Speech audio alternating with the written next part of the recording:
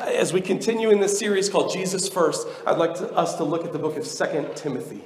The book of 2 Timothy. We're going to finish out chapter 1 this morning. Last week we covered verses 1 and 2, and I'm going to dive this week into the rest of the chapter. So we're going to start in verse 3. When you have it, I would love for us to stand together and give honor to God's word. 2 Timothy chapter 1 in verse 3. It says, I thank God, whom I serve with a pure conscience, as my forefathers did. As without ceasing I remember you in my prayers night and day, greatly desiring to see you, being mindful of your tears, that I may be filled with joy, when I call to remembrance the genuine faith that is in you, which dwelt first in your grandmother Lois and your mother Eunice, and I am persuaded is in you also. Therefore I remind you to stir up the gift of God which is in you through the laying on of my hands. For God has not given us a spirit of fear, but of power and of love and of a sound mind. Let's pray together. Our Heavenly Father, we ask you this morning that you would open up the scriptures to us. We know if we just study it for ourselves and we're just looking at it with human eyes, it's not going to mean anything to us, Lord. So I pray that you give us eyes to see and ears to hear and hearts to understand, and enliven us with your Holy Spirit so that we can understand what you want us to understand this morning out of your holy word. I do pray, Lord, that we would approach this time of study in your scripture not just like another time. It's just not another Sunday that we get to sit in here and listen, Lord. But I pray that we would approach this as a holy and sacred time to come face to face with you in your word. I pray that you would show yourself to us. I pray that you would speak to us through this. Speak to our hearts. I pray, Lord, that every time we encounter you in your word, that we would come away changed. That we wouldn't be the same people that we used to be. But, Lord, that we would be a unique people, a called out people, a peculiar people that look like you and talk like you and act like you, Lord, that we would impact this community for your cause and in your name. I pray, Lord, that you would help us understand what you have us to hear today. In your name, amen. You can be seated. So I have, and Mindy can attest to this, I have a notoriously bad memory. I mean, really, really, really bad. I remember, vividly, things from 6th grade and up. But anything from my childhood, from 6th grade and down, it's like bits and pieces, just flashes of stuff. Like when I was your all's age right there, I don't remember much of it. Just like what my parents tell me. So now, I have to write down everything that happens to me in a day. I keep a journal like this with me and another journal with me just to write down things that happen. Otherwise, I do not remember. And so I don't want to keep forgetting. That's just the way that my brain is wired. But when I look back as deep as I can into my past, I mean, when I struggle and I strain and people are making funny looks at me, when I look back and try to remember what my childhood looked like, what I can remember, the most vivid flashes of memory in my mind are my family and the legacy of faith that they instilled in me. That's what I remember. My earliest memory was when I was 5 years old, and I could remember sitting in Sunday school listening to my grandma teach us scripture stories, lessons from the Bible. I remember that vividly. Her bright red hair. I remember it so clearly. I remember sitting on my grandpa's lap and listening to him read scripture to me. I remember the caramel candies my grandma would give when we would memorize verses. I remember we would try to memorize as many as we could so we could get as many caramels as we could. I remember my mom and her flannel graph. Y'all remember flannel graph? The big pieces and then the Bible stories they would stick on and tell. I remember her telling kids the stories of Jesus, the stories of him healing the blind man, the stories of the woman at the well. I remember those stories so vividly, how all the characters looked the same, just with different colored beards. I remember them so well. But the thing I remember more than anything else was my dad in the pulpit. I remember that so clearly. I can visualize it so well. Him standing in the pulpit like this, holding the Bible up. I see this picture in my head every time that I look back. And you know what? I was a troublemaker as a kid. You may look at me now and say, no, he was one of those goody two-shoe kids, and I was not. I was awful as a kid. I was hyper, and then when I was a teenager, I was rebellious. It was rough. My parents prayed for me relentlessly, and I needed every ounce of prayer that they could muster, because I made some bad choices. But my family prayed for me. Frizzels are stubborn. And they stubbornly insisted that I get to know Jesus. And I am so grateful for that today. I am so grateful today that I remember getting up in the morning and seeing my mom and dad on their hands and knees praying for us on the patio. I remember that. I remember them praying for us at night. I remember him asking me, what Bible verses did you read today? What are you memorizing today? They instilled in me a legacy of faith. And as we open up the book of 2 Timothy, I see this from Paul to Timothy. Remember, we talked about this last week that Paul wrote 2 Timothy as his last letter. This is the last thing he wrote before he died, before he was martyred. And so he writes this to his protege, Timothy. He says, Timothy, I love you, and I want you to see one thing, and it's that Jesus should be first. Jesus should be first in what you do. And so number one, if you're following along in your bulletins, is this: a legacy of faith. If we want to get to know Jesus, if we want to have any kind of power in this life, it's got to start with Jesus first. And that thought and that idea has to penetrate into our faith. Has to penetrate into our faith. So Paul writes Timothy and he says, you've got a legacy of faith that has been instilled in you. He says in verse 3, my forefathers taught me how to serve God. And then he said in verse 5, your grandmother Lois and your mother Eunice taught you how to serve God. I love that they pull out the grandma. Isn't that awesome that Paul's like, by name, your grandma Lois. Like, I know her and she taught you about Scripture. And that resonates so deeply with me because both of my grandmas were like that. They taught me Scripture. They taught me what it meant to be a follower of Jesus. And so he says, listen to them. Listen to them. They instilled this in you. And you know what it tells me to tell you today? Grandparents, you've got a lot of influence in your grandkids. A lot of influence. You have no idea. 30 years from now, your grandkids could be standing in a pulpit saying, my grandma taught me about God's word. Or my grandpa led me to the Lord. How about this? Parents, instill a legacy of faith in your kids. From the tiny baby sitting right there to teenagers growing up, to men and women who have grown up. Parents, you can instill a legacy of faith in your kids. Church members, look at these kids here, all up and down the front. Instill a legacy of faith in them.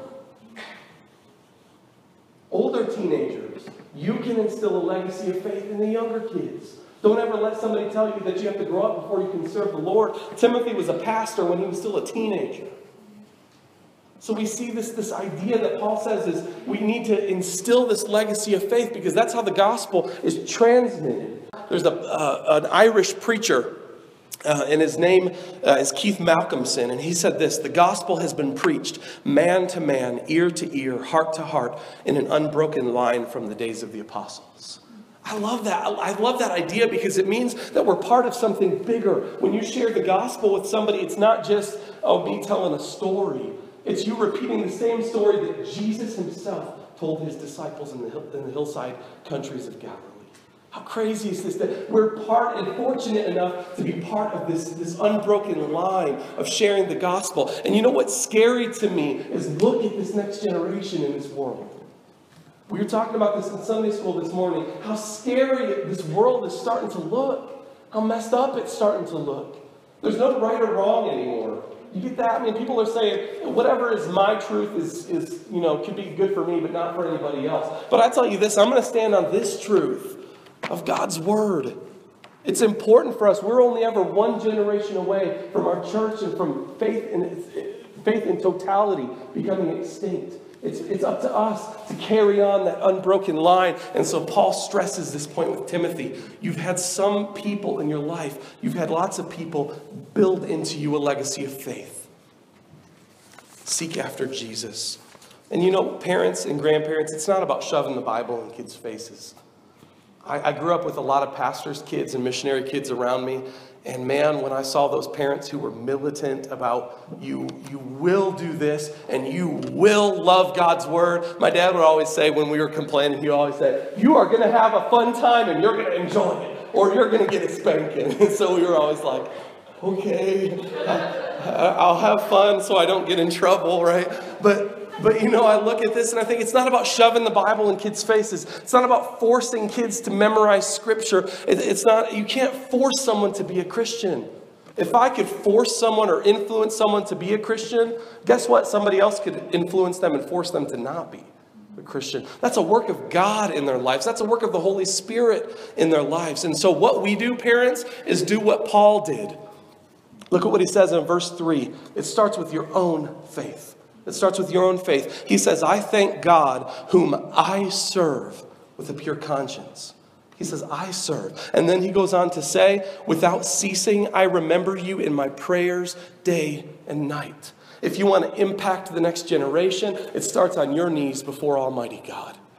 That's where it starts. It starts with me praying for my family. It starts with me in my personal walk with Jesus Christ. I tell you, how many times have you had to say to your kids, do as I say, not as I do? Right? If we ever had to say that, sometimes we're very careful now about what we say in our house because Chloe repeats everything. She'll repeat everything. And so I'll say a word that we're not supposed to say, not a bad word, just a word that we don't want her saying. And Mindy's like, you can't say that. She's going to repeat that. And then it'll pop up at the worst times. I swear, if she says something in Sunday school, I'm going to be so embarrassed, right? But this idea that if we want our kids to live out their faith, hello, we got to live out our own faith. I've got to get on my knees and pray. It's up to us, church. Pray. Pray like Paul. Pray day and night without ceasing. Pray for these young people in our church. Pray for the young people in your family. Pray for your own children. You may have a prodigal this morning who has wandered away from the Lord. Don't ever stop praying for him. The Lord, He works. He continues to work. And He'll lead them back if we would just pray and be faithful. And you know what? Celebrate small victories with your kids and with the people around you. When Chloe decides to pray at night, sometimes she prays some weird things. Occasionally she'll pray, thank you, Lord, for the jungle. And I'm always like, why? The jungle. Thank you for my snacks. She loves that one. And thank you for my stuffed animals. But you know what? Every time she starts to pray, no matter if it's for a meal or for bedtime, this is what she prays. Dear Jesus, thank you for my mom and dad. Thank you for my friends at church. I love that. I'm tearing up just thinking about it. And we hug her and we tell her, Jesus loves to hear you pray. He loves to hear you pray. He wants to hear from you. And that is how you build a legacy of faith in you. Paul looks at Timothy and he knows Timothy, okay? He spent time with Timothy. So he kind of changes this section a little bit from, I love you and I'm wanting to see you. And I remember the time that you shed tears when we parted. But then he turns it around in verse 6. Therefore, I remind you. Have you ever had a parent say, now I remind you, or a principal, now let's be reminded, and you're like, okay, now I need to sit up straight and remember what I'm supposed to hear. He says to Timothy, therefore I remind you to stir up the gift of God which is in you. That idea of stirring up the gift of God is the idea of a fire that's dying down. And you need to breathe new life into it. You need to stoke it up. You need to put more fuel on the fire. So he's saying, Timothy, don't lose heart. Don't lose hope. Don't let the fire burn down. You have a gift in you. You have a gift to preach and to reach people. God gave you a tremendous gift. So let it burn for Jesus. Move toward Jesus. Think about Jesus. Keep your eyes on Jesus. And so he knows Timothy. And he knows that Timothy is both shy and doesn't like confrontation. I can commiserate with Timothy. I do not like confrontation. There's some people that thrive on it. When it gets awkward and there's going to be some kind of confrontation, I'm usually the first one out the door. I don't like that. It makes me uncomfortable, right? So he tells Timothy, this gift of God that's in you, that you're stirring up and you're making new in your life. Look at this. Look what happens to it. For God has not given us a spirit of fear, but of power and love and a sound mind. He says, Timothy, if you would just take hold of the gospel that I've preached to you, it's power in your life. It's power in your life. Listen, parents, it's power to change your children. Grandparents, it's power to influence your grandchildren. Church, it's power. Romans 1:16 says that the gospel is the power of God unto salvation for all those who believe. In John chapter 1, verse 12, it says, as many as received him, Jesus gave them power to become the sons of God. We carry this Bible around sometimes like it's worth nothing. I remember one time hearing it when I was a youth pastor, hearing of a youth group that played shuffleboard with Bibles, old Bibles that were in the church. And I thought, oh man, that makes me so nervous that lightning is going to strike your church. And I know that's not like that, but I look and I say, this word is power. It's power for us. And I think a lot of Christians are living their life on 1% battery. I think we go through life and we maybe go to church once in a while. We get a little bit of fix and then we go home and we live our lives like we want to. And Paul says, listen, the word that's been preached to you, the gift that's in you is power. A legacy of faith. Number 2, as we move on, saving faith. A saving faith. I'm going to read starting in verse 8. Therefore, do not be ashamed of the testimony of our Lord, nor of me his prisoner, but share with me in the sufferings for the gospel according to the power of God, who saved us and called us with a holy calling, not according to our works, but according to his own purpose and grace, which has been given to us in who? Christ Jesus, before time began, but has now been revealed by the appearing of our Savior, who? Jesus Christ, who has abolished death and brought life and immortality to light through the gospel, to which I was appointed a preacher, an apostle, and a teacher of the Gentiles. That was one long sentence. If you didn't catch that in your Bible, that was one big sentence we just read. For this reason I also suffer these things. Nevertheless, I am not ashamed, for I know whom I've believed, and I am persuaded that he is able to keep that which I've committed to him until that day. I love this. I love this section. I think this is one of the most beautiful pieces of literature that has ever been written. So Paul starts this out. What word starts out verse 8? Therefore or so. Anytime you see the word therefore in Scripture, look back into the text that you just read, because there's a reason it's there. Look to see what the therefore is there for. Okay, that was from my dad, and I can't believe I just said that. He said that for so many years, and I always made fun of him for that. But look back into it. Okay, so therefore. Okay, you can't just start a sentence with therefore unless you're referencing something. So what did he just reference? He just referenced that the gospel produces a spirit, not of fear, but of what? Power in us. So therefore, do not be ashamed of the testimony of our Lord. If you know that this is powerful, then there's no reason for us to be ashamed of it. And he's going to tell us why. Some people are ashamed of this message, and he's going to go into this in a little bit. But he says this, okay, this is power for you, and it's not for us to be fearful, but it's for us to conquer. It's for us to make a difference in people's lives. It's for us to look at Jesus and say, you are changing things in this world. The faith that puts Jesus first is a saving faith. I think a lot of people look at Jesus a lot of different ways. Okay, I think a lot of people like the intellectual Jesus. Some people look at Jesus and say, he was a good teacher. Well, was he not a good teacher? I mean, he taught us to love our enemies and to do good to those who hurt us and to pray for those who spitefully use us. He told us to turn the other cheek when someone strikes us. He told us to go into all the world. These are good things, right? I mean, they're good. A lot of people want to stick there, though, and say, well, that's the Jesus that I want to follow. Other people look at Jesus and say, I love the social activist Jesus, the one who's out there like changing things and feeding people and healing lepers. Well, that's my Jesus. But they forget that both of those things are byproducts of the real reason why Jesus came. And that was to bring the kingdom of God in faith to sinners. That's why Jesus came. That's why Jesus came. He came because we had separated ourselves from him in sin. And he came to give us new life through his blood. And so Paul says here, okay, you want to hear about power? This is where your power comes from. Look at verse 9. He saved us. He saved us And he called us with a holy calling. Church, we're not here this morning just to get our quick Christian fix and go home and think everything is all right. You're here because you were called with a holy and sacred calling. God preordained you to be part of his church this morning. This is deep and this is sacred. This isn't something to take lightly. Some people treat going to church like, what restaurant are we going to go to later? Well, we got the Methodist, we got the Church of Christ, we got the Catholic Church. Let's just pick which church we want. No, it's not about that. Take this seriously. He says you were called with a holy calling, not according to our works. That's the core of the gospel right there. It's not according to anything I've done, because I can't do anything good enough. I can't. I tried.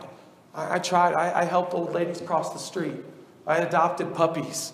When that American Society for the Animal Cruelty thing came on, every time those commercials come on, I feel bad, right? I feel bad for those puppies out in the cold, right? We've done those things, but they're not saving things. They're good things, but they're not saving things. And he says, listen, if you're going to put your faith in something that's powerful, how about in the saving blood of Jesus Christ? We put our faith in a lot of different things. You put your faith in your alarm clock to wake you up this morning. And sometimes it fails us. You put your faith in your car to get you here. You're putting your faith right now in the pews that you're sitting in that they're not going to topple over.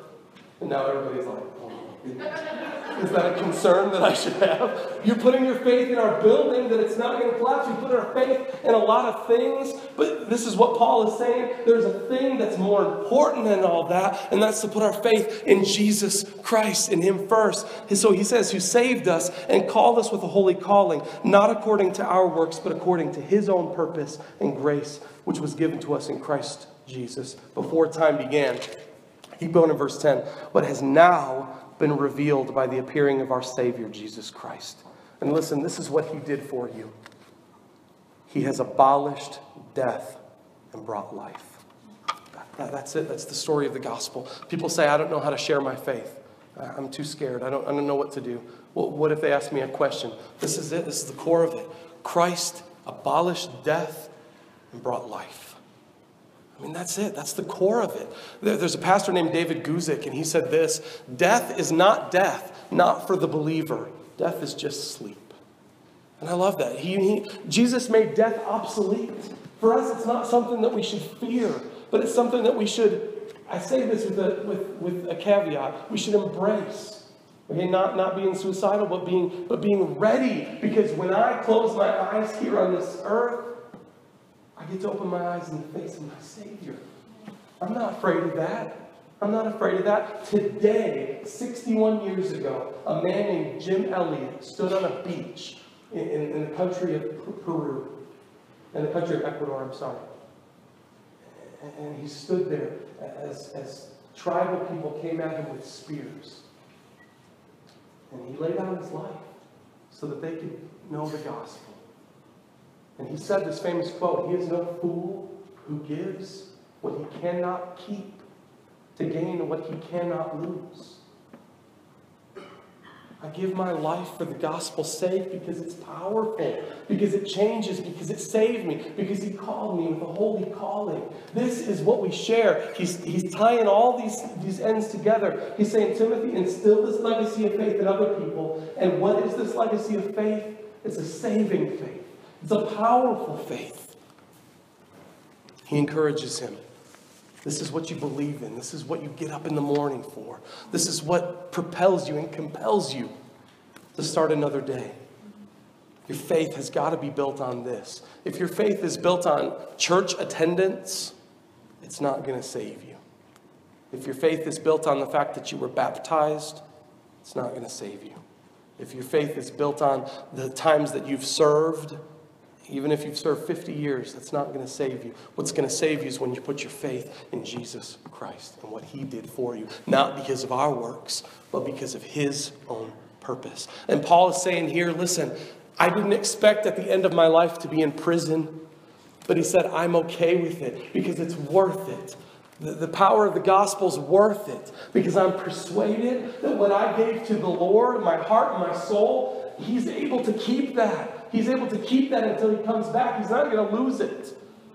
So he says it's worth it. Every minute I spend in prison, every chain and every pain that I endure, it's worth it because Jesus is my prize. Jesus is my greatest reward. For Paul, it's Jesus first. So we've seen a legacy of faith and we've seen saving faith. Now Paul is going to get practical as he ends out his chapter here. We're going to start reading in verse 13.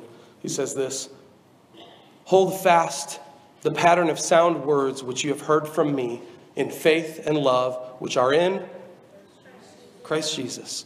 That good thing which was committed to you, keep by the Holy Spirit who dwells in us. This you know, that all those in Asia have turned away from me, among whom are Phygellus and Hermogenes. The Lord grant mercy to the household of Onesiphorus, for he has often refreshed me and was not ashamed of my chains. But when he arrived in Rome, he sought me out very zealously, and he found me. The Lord grant to him that he may find mercy from the Lord in that day. And you know very well how many ways he ministered to me at Ephesus." So now Paul's kind of tying the strings. He's putting it all together. He's saying, okay, this faith that's been instilled in you, it's a saving faith. It's a powerful faith. And here's what it looks like practically in your life. All right, he gives 2 examples. One of them is those in Asia and these 2 crazy names, Hermogenes and Phygellus or something like that. Okay, we see these 2 people. We know nothing about them in Scripture except for the fact that they abandoned the Apostle Paul in his greatest hour of need. Can you imagine if that was your legacy? Like, you make it into the Bible. There's tons of people, thousands of people who don't even get mentioned by name. And then you get these 2 jokers and they get their name in the Bible for this reason, that they abandoned Paul when he needed him the most. Gosh, man, that hurts my heart. I pray that that's not my legacy. 100 years from now, when people look back and they look at Mark and they say, well, he abandoned the Lord when it was going to cost him. Because that was the issue. Being associated with somebody who was a political prisoner was a dangerous thing for a Christian. I don't want to be associated with that. I'm going to step back from that. It's like when somebody represents a brand, like an athlete represents a brand, and then they get in trouble with the law, and all of a sudden all the brands say, okay, we're pulling out of this because we don't want anything to do with that. So Phygellus and Hermogenes, they stepped away and said, we can't be a part of Paul. He's too dangerous. He's in prison. He's going to ruin our reputation. It may cost us prison time. That's a terrible example. And that's their legacy forever. Forever and ever and ever. As long as the word of God is being preached, these 2 men will be preached as people who abandon the gospel. So Paul's telling Timothy, don't be like those. Don't be like those guys. Instead, hold fast. He says, hold fast to the pattern of sound words which I preached to you.